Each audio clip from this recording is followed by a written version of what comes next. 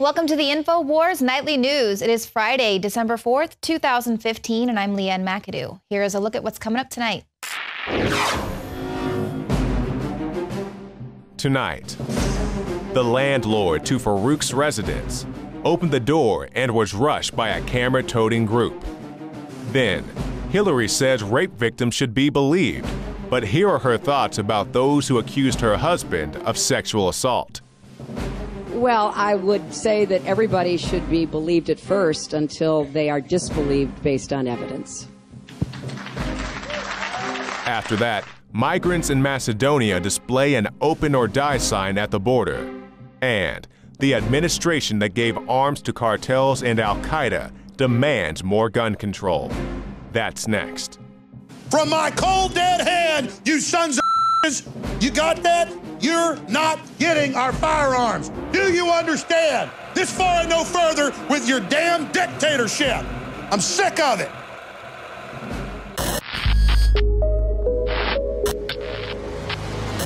Clean, pure drinking water. You can't survive without it. But where do you get it? Alexa Pure Pro is a brand new, groundbreaking, gravity-fed water filtration system that is like no other. The Alexa Pure Pro transforms water from virtually any fresh source into clean, healthy drinking water, pairing the unprecedented superfiltration power of an all-new gravity block core with a hybrid chromatic shell. It removes up to 99.999% of impurities, including bacteria, viruses, fluoride, disinfectants, volatile organic contaminants, and hormones. Filter capacity up to 5,000 gallons. Stainless steel construction, easy assembly, low maintenance. Replacement filters are simple to install. And now, as part of an exclusive limited time introductory offer, you can save $20 off the retail price and get free shipping. This is a limited time offer, so order your unit today and receive free shipping and $20 off. Go to InfoWarsStore.com or call 888-253-3139. I think we will eventually get some indication on what that dispute was about. This was a holiday party. Maybe it was called a Christmas party. I mean, there's so many potential triggers here. It's really unclear.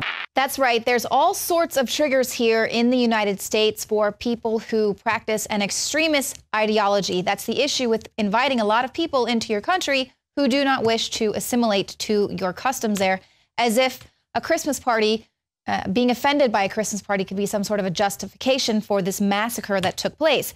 Now, he wasn't the only one to allude to these triggers that sort of set this guy off. There was also a criminologist, Casey Jordan, who was speaking with CNN's Don Lemon. She also alluded to the fact that he could have been offended by a Christmas party. And she really went on to suggest that his motive may have also been a personal grudge and that his actions were deliberately planned so it would make it look like it was a terrorist attack, but that it wasn't. Really, his motivations were more of a personal grudge. And, you know, of course, she doesn't really justify how the guy had 6,000 rounds of ammo in his house. And, of course, his bomb-making factory sitting there on standby, according to authorities. You know, calling it a grudge is a bit of a stretch. And also here, that's the issue with, you know, not wanting to offend people, as we have reported yesterday about neighbors who failed to report suspicious activity because they didn't want to appear racist. Okay, so you see something, say something, as long as you know you might not be called a racist for doing so. Now, we know that there must have been some degree of planning because the San Bernardino killers erased their digital presence a day before the attacks. According to law enforcement, they deleted email accounts, they disposed of hard drives, and they smashed their cell phones. In addition to that, the San Bernardino the wife pledged allegiance to ISIS on Facebook. They say that they think it actually occurred while the massacre was happening. The female shooter, Tashfeen Malik, posted a pledge of allegiance to the ISIS leader on her Facebook account. Now, this was actually an account with a different name, and they didn't really go into how they knew that she had made this post. And Facebook actually sent out a message as well saying that she had made another pledge to ISIS on a post that had been deleted beforehand. So there you go. Not a personal grudge there. They are calling this now, treating it like a terror attack. But you know what? It's Christmas that's so offensive. And this is sort of the war on Christmas. We've been seeing it. You know, it ties right into this. Now, universities have also deemed Secret Santa, mistletoe, and the colors red and green to be offensive. So, you know, just like we saw in California, they canceled the Christmas tree lighting ceremony there in San Bernardino. They're also now saying that don't even have red and green in your, holiday celebrations. Make sure it's not a Christmas party in disguise because it could be seen as politically incorrect. And in fact, you're not even allowed to say politically incorrect now. That too is seen as a microaggression. This is according to the University of Wisconsin-Milwaukee. They say using it as a pejorative term, politically incorrect, is a microaggression. So there you go. I mean, you could trigger jihadist attacks all over the country just for saying politically incorrect or Christmas or something. So Orwell would be so proud. Now, let's take a look at the extreme lunacy of the state of journalism here in this country today. This is what happened earlier today. Journalists stormed the San Bernardino shooter's apartment after the landlord pried open the door. He said that he was going to let them in, but then they just rushed the apartment. These were news outlets, including MSNBC, BBC, CBS News, and CNN. They were broadcasting live scenes from reporters just rummaging through the house. They were posting people's social security cards. There were driver's licenses. There were private photographs from people that they have no relation to this terrorist attack. In one such instance, there was the name, address, and physical description of a person, sensitive information. There were legal documents belonging to someone who wasn't even a suspect in this attack. And so, of course, there's going to be some privacy complaints issued here.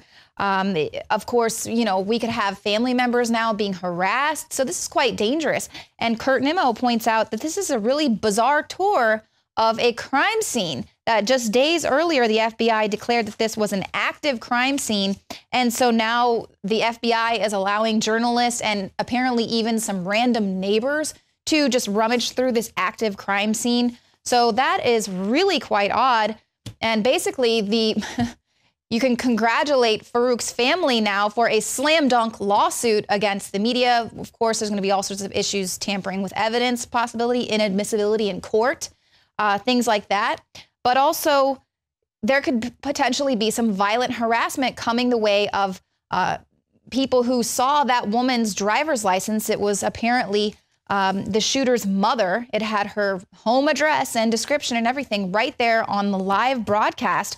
So way to go, MSNBC. And we have Obama's attorney general saying she's going to go ahead and prosecute any actions that lead to violence. So she might want to aim that toward MSNBC, who broadcasted that lady's driver's license there on the news.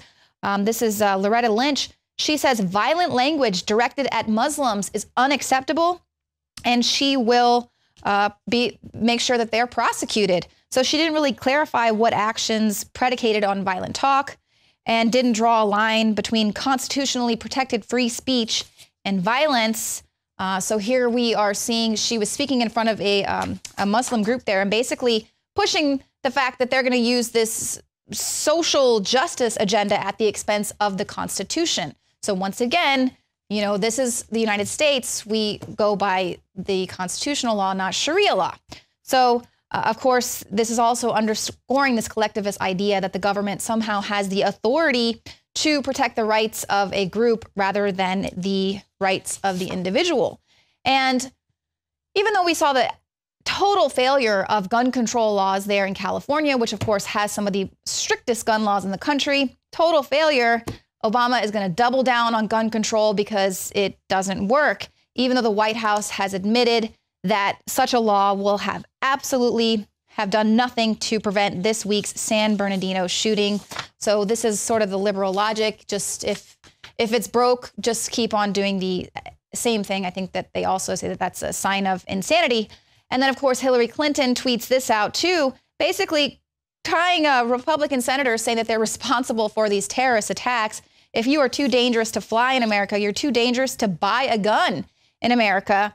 Now, let's point out the fact that tens of thousands of people are incorrectly on the no-fly list, and they are basically guilty until proven innocent. And so now I guess we're putting the TSA in charge of doling out our rights. So that's quite bizarre. And, also let's not forget the fact that there are about, 75 TSA agents themselves who are on the no-fly list. So yeah, that makes a lot of sense there. So doubling down on the gun grabbing and also doubling down on the open borders and don't be racist, bring in all these Syrian refugees because maybe they may be terrorists, they might not be. Meanwhile, you see some Muslim migrants displaying "Open or Die." They have holding up a banner at the Macedonian border saying, "Open the borders or die," and they're attacking police. So this is the type of thing that we are supposed to just be welcoming here in the country with open arms. Attorney General Loretta Lynch said Thursday at the Muslim Advocates' 10th anniversary dinner she will take aggressive action against the incredibly disturbing rise of anti-Muslim rhetoric. Actions predicated on violent talk are not America. They are not who we are, they're not what we do, and they will be prosecuted. Lynch did not clarify what actions predicated on violent talk means and did not draw a line between constitutionally protected free speech and violence. She also did not pinpoint individuals or groups she believes participate in violent talk. Judge Andrew P. Napolitano notes the willingness alone to use violence is not criminal. It is only the actual use of violence that is. Thus, it is the manifestation of hatred as lawless violence that may be prosecuted. But the manifestation of hatred as a unifying idea is protected and may not be prosecuted. The First Amendment absolutely bars the government from interference from a person's thoughts or associations prior to any violent activity. Lynch's recent grandstanding before a Muslim group reveals the Justice Department and the Obama administration are promoting the so-called social justice agenda at the expense of the Constitution and the First Amendment. It also underscores the collectivist idea that government has the authority, enforced by its monopoly of coercion and violence, to protect the rights of preferred groups at the expense of the rights of the individual. Meanwhile, the female shooter in San Bernardino posted her allegiance to ISIS on Facebook, while Obama constantly inappropriately takes jabs at the Christian faith. Remember that during the Crusades and the Inquisition, people committed terrible deeds in the name of Christ. Less than loving expressions by Christians? I get concerned.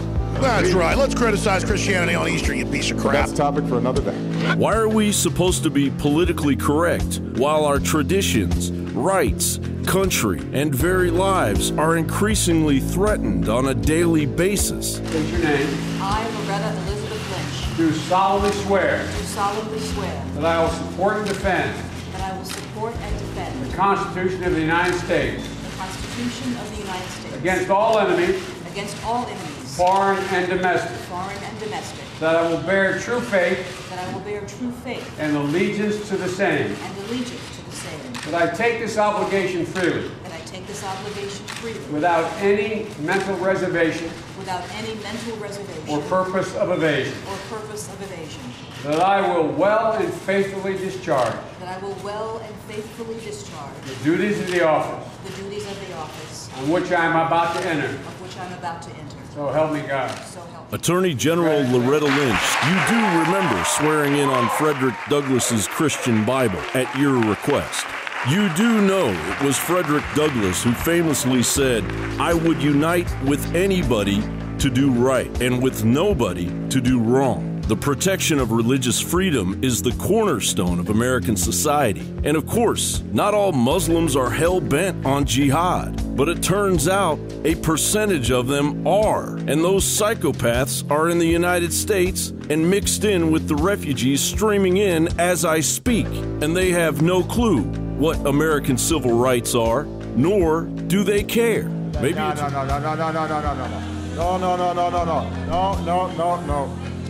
Hey, listen, you're in my house. No, President Obama, this is our house. John Bound for INFOWARS.com. And joining me now is David Knight. Now, David, coming up after the break, you're going to be speaking with the attorney of a man